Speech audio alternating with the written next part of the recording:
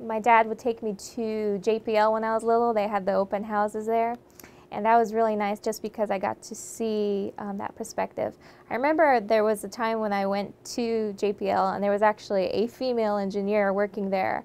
And I said, wow, like, if she can do that, then why can't I? So that really helped me see that, I could work at NASA someday. She's doing it, why can't I? 870, right turn and work east. Descend to 10-5. 5. My name is Steffi Valkov, and I am a flight operations engineer at NASA. Comics 256. 870, IP inbound 9,500. My background is in aerospace engineering. I got my bachelor's at Cal Poly Pomona, and I always really wanted to work at NASA. So as a flight operations engineer, what I do is I am part of a team that organizes flight tests. So my project is called UAS Integration in the NAS. The goal of UAS in the NAS, it's in the name, is to safely integrate unmanned aerial systems into the national airspace.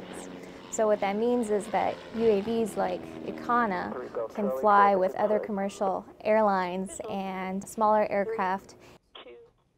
So what we're doing during this type of testing is having Icana fly against a piloted aircraft. And what we would call these piloted aircraft is a intruder or manned intruder because there is an actual pilot on board. Icana would fly within close proximity of the intruder aircraft, a certain lateral separation and vertical separation. And once they would get close, there would be sensors would be able to pick up the intruder. These are sensors on board Icana, and we would actually be able to see those alerts on the displays, so that the pilot, remote pilot that's on the ground looking at the display can say, okay, there I have an intruder to my left, so I have to turn right, for example. So the reason we're doing this is so that one day when remotely piloted vehicles are flying more in the national airspace, different types of intruders, as we call them, more safely. So one of the main functions that I have on my project is that I am in charge of putting together an operations working group. Ted, I have your cards up if you want to start going through them. So different concerns that we look at during these meetings is how we can most safely fly Icana against a piloted intruder. So if you look at how close we fly during our tests, we actually brought down the vertical separation down to 200 feet with 0.4 nautical miles lateral separation. Now this was really important because we would discuss with the pilots, do you feel comfortable with this? Do you feel safe? Would you be able to acquire visual before a certain distance before the intercept point?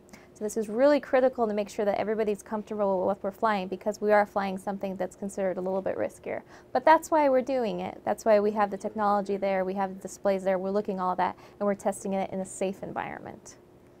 When I'm outside of work, I like to do what's called a barbershop quartet. And I'm actually in an all-female group. And 3 of the 4 members actually work here at NASA Armstrong. Oh, say, can you see by the dawn's early light? A lot of times we like to sing at work events. So if there's like a big event going on and they need us to sing the national anthem, for example, we get together, we practice, we do it in the barbershop style, and then we go and we sing together and we perform. Another thing that I really like to do is spend time with my little sister, Lynn, and she's also a singer. So when I get a chance to sing with her, it's really wonderful, and it gives me a chance to connect with her in that way that I think is really special. Beautiful morning, isn't it? Stay us together. Working at NASA has definitely been rewarding. This kind of research is paving the road for what we're going to be flying one day and how things will be in the future. So it's been really great, and it does give me a good feeling at the end of the day. You work and you think like, oh, I have to do this, I have to do this. I have, a meeting tomorrow that I have to get through, but in the end, it's really all worth it when you sit back and you look saying like, wow, like I'm actually doing this, I'm actually a part of this. It feels really good to know that I am.